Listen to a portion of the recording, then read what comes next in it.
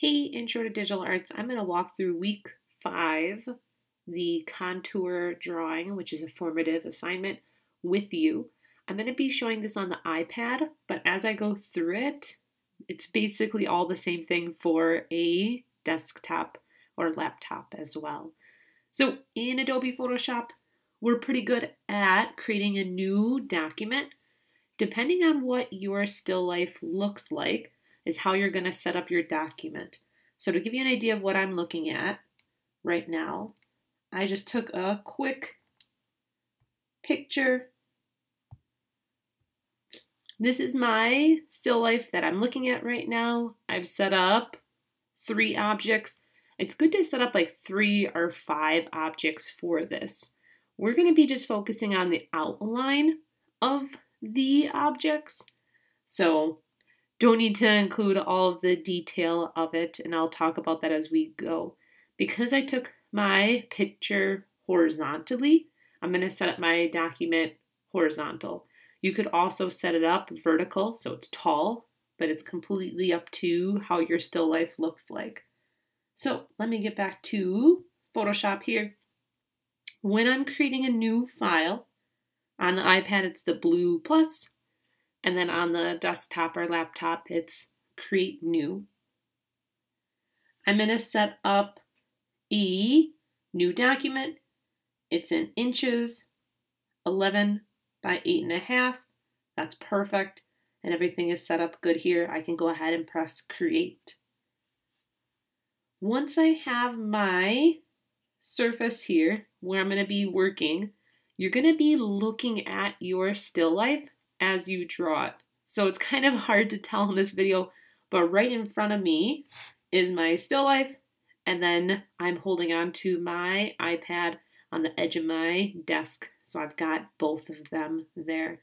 If you're on the computer, you can have your computer on one side looking at your still life next to you. So that still life is an arrangement of objects. I'm going to right away create a new layer, and this is just going to be a quick sketch.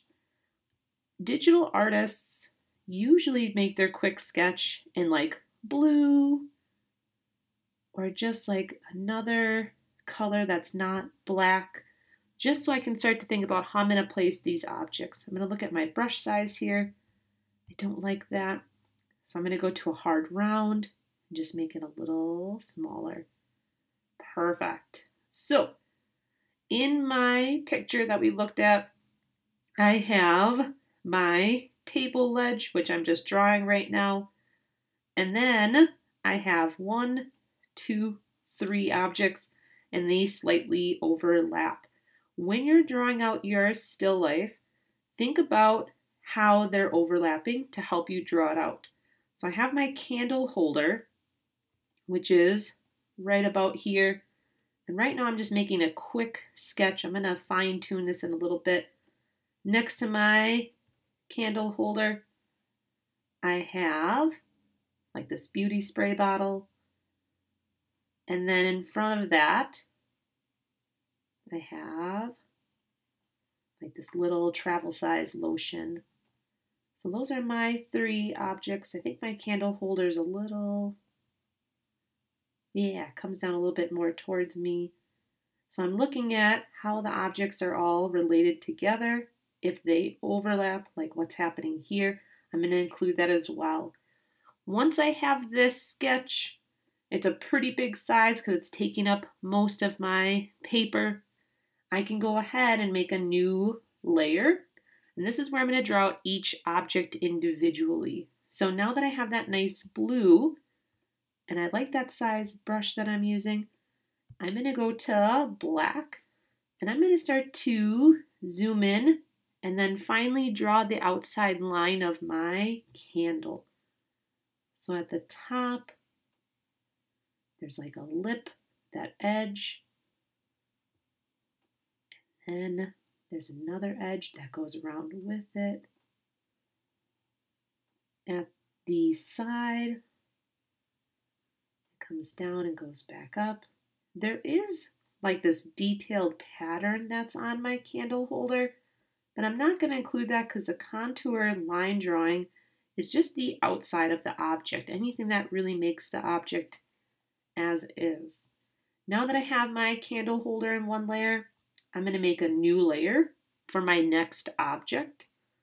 I'm going to zoom in, and as I was drawing this, I realized it's a little different than the way that I first drew it out. At the top, there was an edge that came back.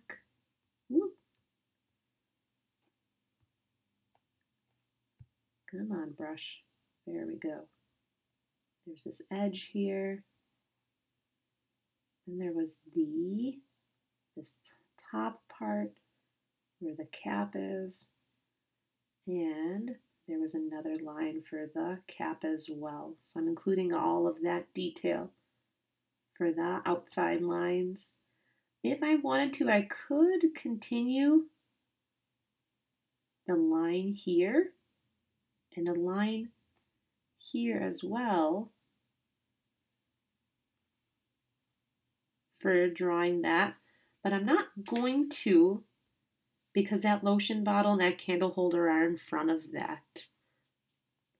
Next, making a new layer for my travel size lotion, which as I'm drawing this, there was another little detail at the top that I can include. The cap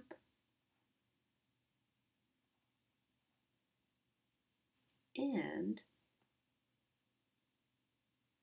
zoom it in so I can really get that detail here. There's another little line here, and I'm focusing on the lines that make up each object.